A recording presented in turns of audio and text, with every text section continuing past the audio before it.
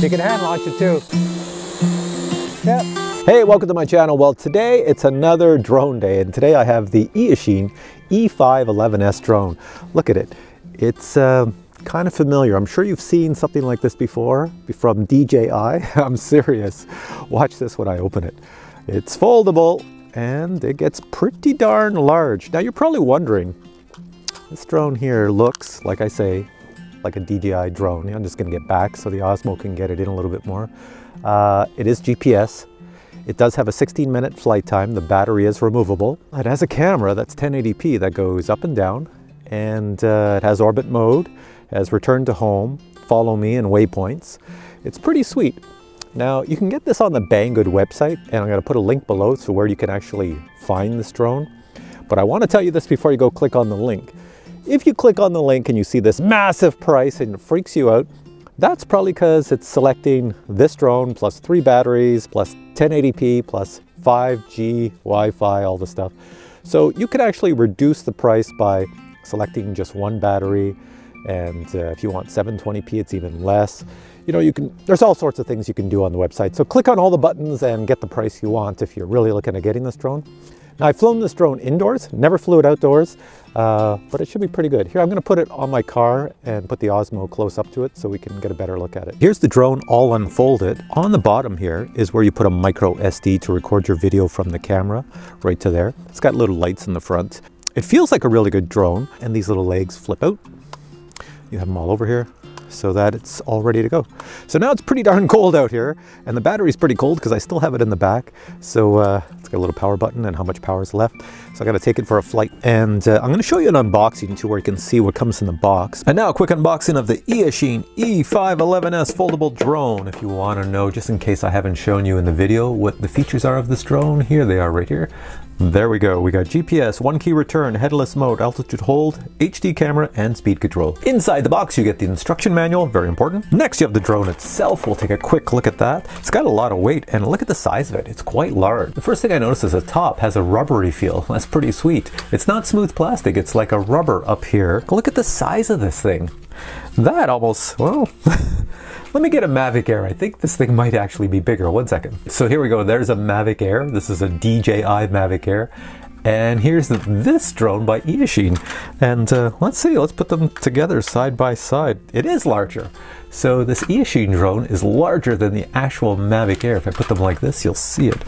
Put the little noses together. There, you see the end here? It's still carrying on. And there's the Mavic Air back here. This thing is massive. Look at the arms, they're way out here. Oh well, that's pretty sweet. See, the camera's right here, and that is a 1080p camera, and it is electronic in that it moves up and down. You control it where you want it to go. It's not electronic stabilization. Down here you have the micro SD slot, so you can record right from the camera right onto the micro SD. On the bottom you have a huge hole right here. Maybe they wanted to put in a positioning sensor, but there's nothing in there. Nothing in that spot.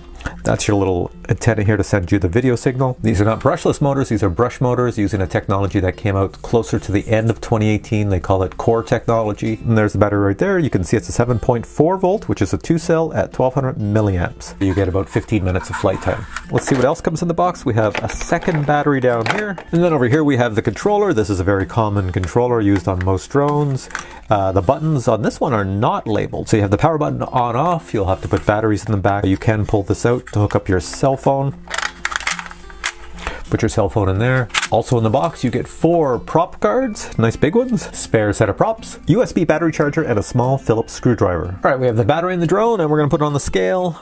And with the battery and the drone, it comes up to 292 grams. All right, I put my little Osmo away, and we'll take this out and go do some flying out in the field out here.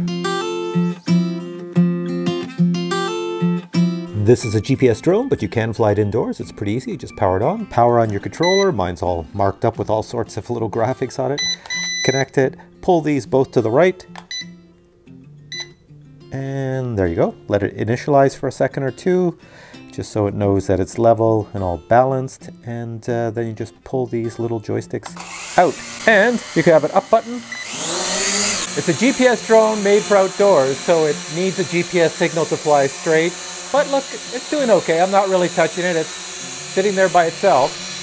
I'm not doing anything. So you could fly this around your house. I would give this for flying indoors since it doesn't have any sensors on the bottom, but it is a GPS drone. I'd have to give it a 7 out of 10 for ability to fly it indoors. And it is quite large. Look at this thing. If I break it down, it is a pretty large drone. And I believe it comes with prop guards, so put the prop guards on for flying indoors. And to land the drone, hit the down button, and it will come down and land nicely. Here we go. Here's the field. It's just a field of white. So this camera probably will have a little bit of difficulty with white snow because white snow causes the exposure to turn down. So we'll see how it is. These drones here are better for in the summertime when you have green and blue and all those beautiful colors. In the wintertime where everything's white, not the greatest. All right, let's start this drone up. Power on. Get the lights going. Put on my little controller. Next thing we have to do is the compass calibration really quick. It's a little 3 turns. Once, twice, 3 times, you hear a beep, and then hold up. And give another 3 turns. Once, you hear another beep. 2, 3 times. There we go. We're done. All right, the camera on here goes up and down. So this is your up. See, I'm moving the camera up. All right, motor start. Hit the uppy button. Go up. Take it up higher. There we go. And let's see. Let's take a close look at it. It's all good. There it is up in the air. Here's the video. How does that look? See, everything's white, so I don't know how the video is going to look here. I don't know how much battery power is in this thing. Let me just take it up. I'm going to show you some height. Take it up. There it is up there. Okay, it's in follow me right now, so there it is. Let's see, it goes to a certain thing. I'm going to go this way. Is it going to come? Hello, follow me. Yeah, I'm over here. It's still trying to figure out where I am because it's got to find my phone. Looks pretty cool with the little eyeballs flashing over there. It's got to be up higher, I think, for follow me. Let me just put it up higher. There we go. See, I'm far this way.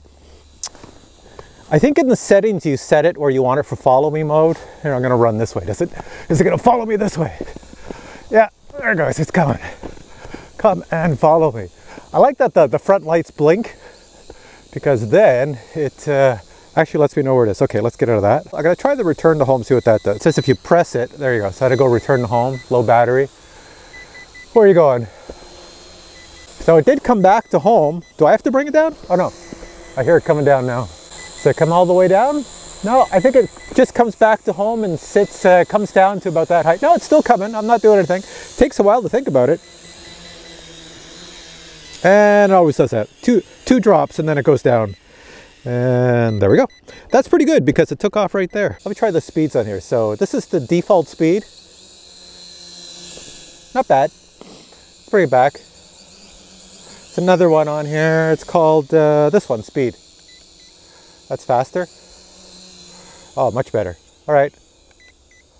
Oh, 3. There's 3 speeds. Let's go the full speed. There we go. This is like full speed. I'm gonna get it going around. I'll try not to crash it.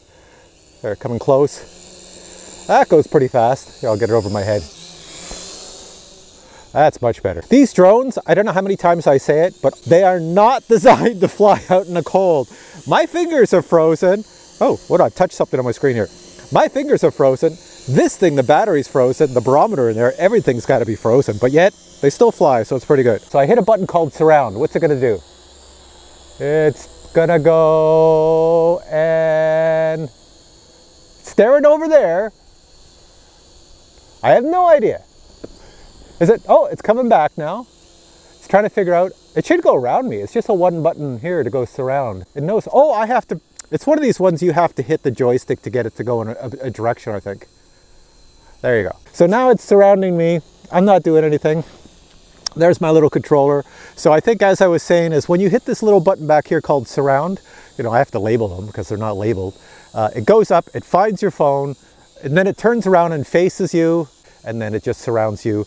But you have to control the direction that you want it to go and the speed to let it go, and then you go and do your thing. This drone flies really nice. Like, it's very stable. Like with the GPS, very stable. I'm very impressed with this one. Very stable for a drone of this quality.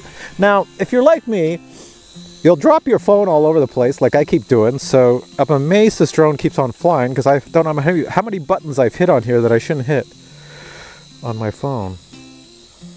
There you go. I've just exited. Once again, I've exited the program, trying to push it. Now I've got Bixby going and it's trying to answer questions. Oh, look at that. It's telling me the weather. Great. Okay, I've got a little bit of power left. Let's bring it this way. Oh no, don't go low. It's going low battery. I gotta take it way up. When you hear those beeps, no matter what I do, I can't get it to fly anywhere. It basically wants to come home. So I wonder if you can, at the same time, catch it when it's coming down. Yeah, all right, I hope you enjoyed my review of this here EACHINE drone. Yes, let me put the controller down. It's just gonna beep all day long. Once again, I hope you enjoyed the review of this here EACHINE drone. It does look like a Mavic Air. And as you saw from the unboxing, it is larger than a Mavic Air, but it's pretty cool. So I have the version with 2 batteries, and out here in the cold, normally you're supposed to get 16 minutes of flight time. Out in the cold, it's pretty darn cold here. I might have got, if I calculated it correctly, I got about maybe 13 minutes of flight time, and then the beeping starts, but you can still fly after the beeping. If it was a warm summer's day, yeah, I'd probably easily get 16 minutes of flight time. But all in all, it's pretty good, and it does have a range of, I believe the range is 300 meters, so that's pretty decent for flying around. So the links are below, check it out. Make sure you click on the website and pick the drone with either 2 batteries, 1 battery, or 3 batteries. Each time you click something like that, the price goes up or down. All right, take care. We'll catch you in the next video.